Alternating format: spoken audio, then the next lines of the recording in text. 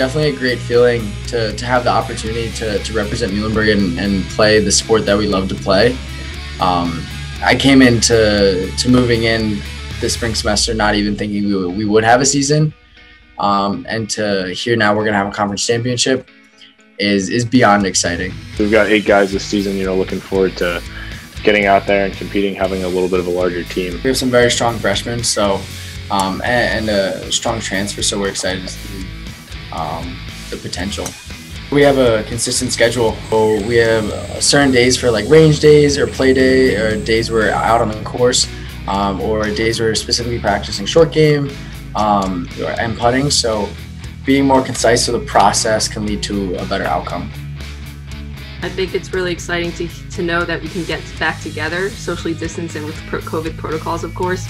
But the fact that we can come back together as a team, it's really nice to have that. We're a pretty close-knit team. We just get to hang out with each other and just be outside, and it's just like a little normalcy that I think we need.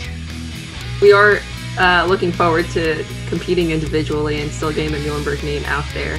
Hopefully when the new recruits come in, we'll still be well established within the conference. I'm super excited that we have a season. I'm definitely beyond grateful.